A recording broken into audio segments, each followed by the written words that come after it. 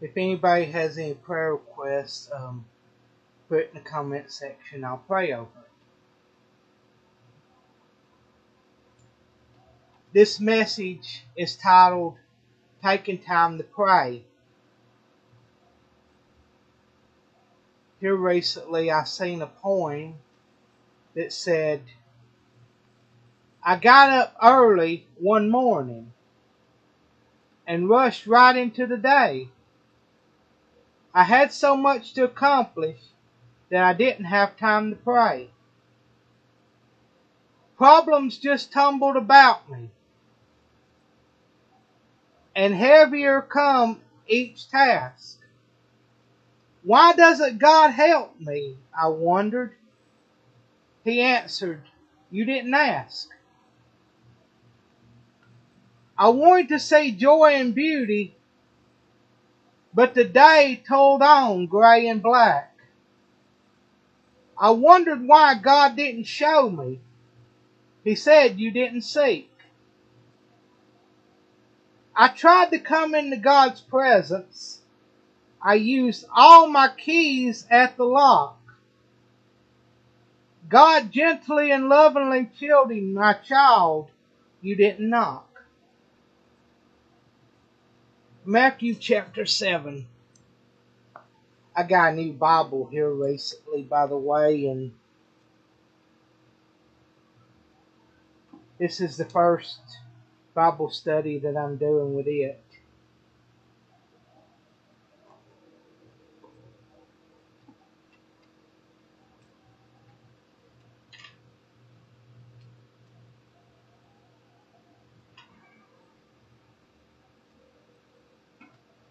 Matthew chapter 7.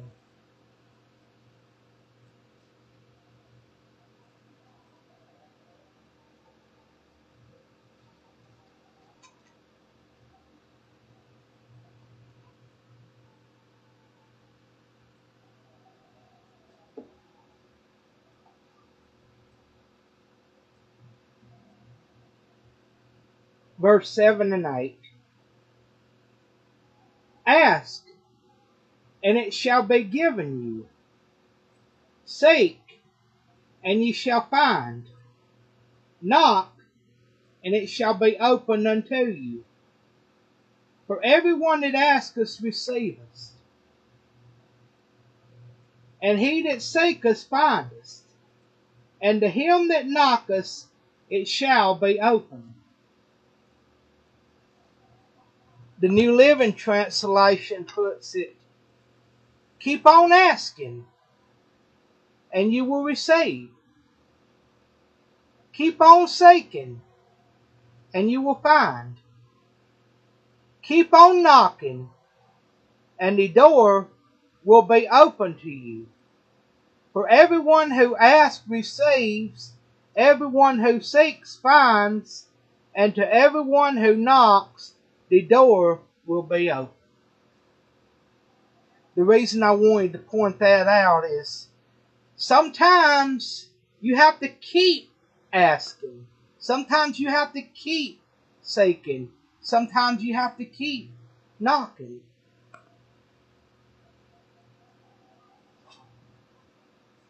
Matthew 26.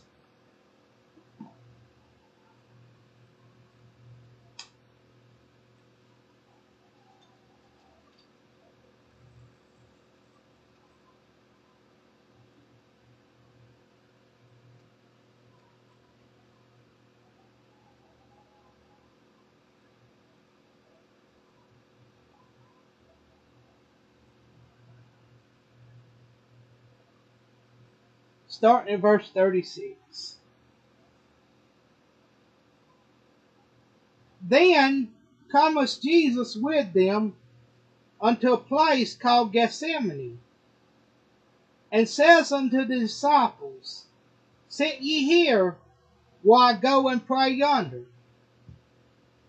And he took with him Peter and the two sons of Zebedee, which is James and John, and began to be sorrowful and very heavy. Then says he unto them, my soul is exceeding sorrowful, even unto death. Tarry ye here, and watch with me. And he went a little farther, and fell on his face,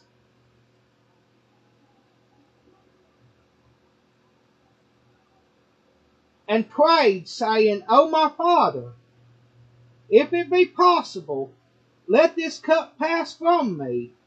Nevertheless, not as I will, but as thou wilt. And he cometh unto the disciples, and findeth them asleep, and says unto Peter, What, could ye not watch with me 1 hour? Watch and pray, that ye enter not into temptation. The spirit indeed is willing, but the flesh is weak. He went away again the second time and prayed, saying, O my Father, if this cup may not pass away from me, except I drink it, thy will be done. And he came and found them asleep again, for their eyes were heavy.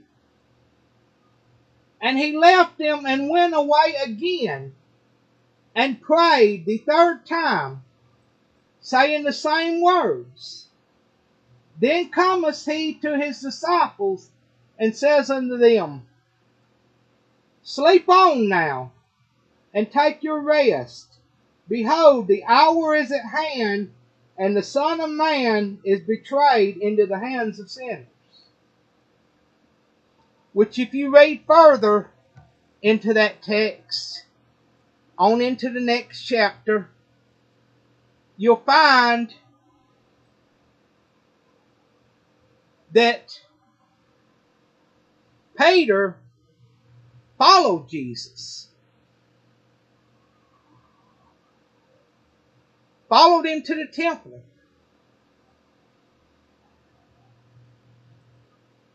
And someone spotted Peter and said, This man was with Jesus of Nazareth. And 3 times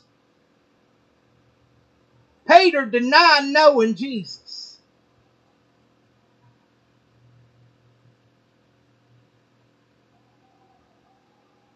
When Jesus arose, he actually had to tell Mary Magdalene,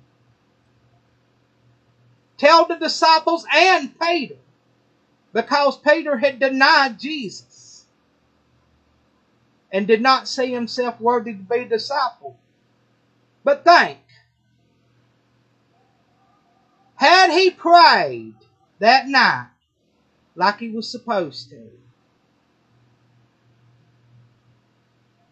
he would not have denied Jesus.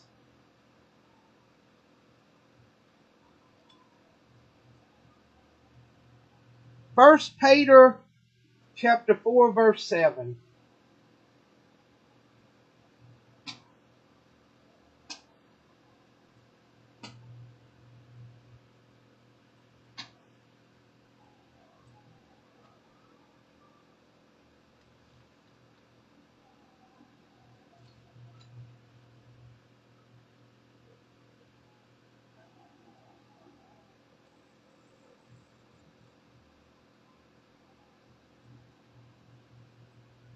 But the end of all things is at hand. Be ye therefore sober, and watch unto prayer. Philippians chapter 4, verse 6.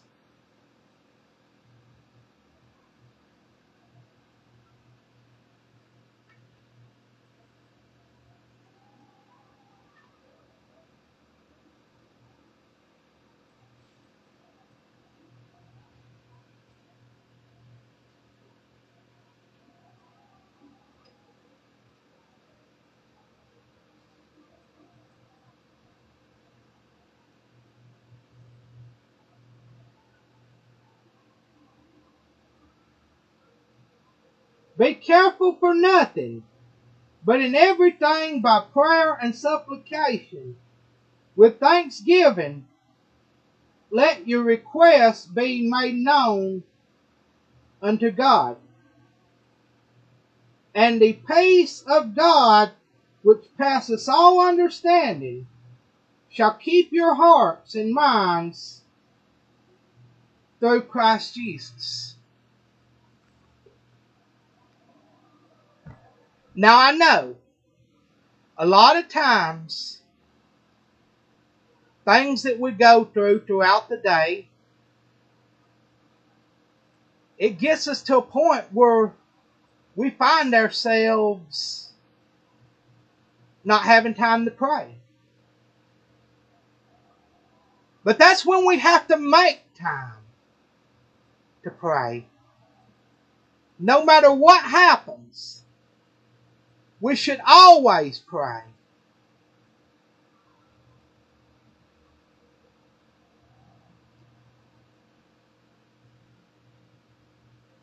So we need to take the time to pray every day. Even if it involves getting up earlier in the morning.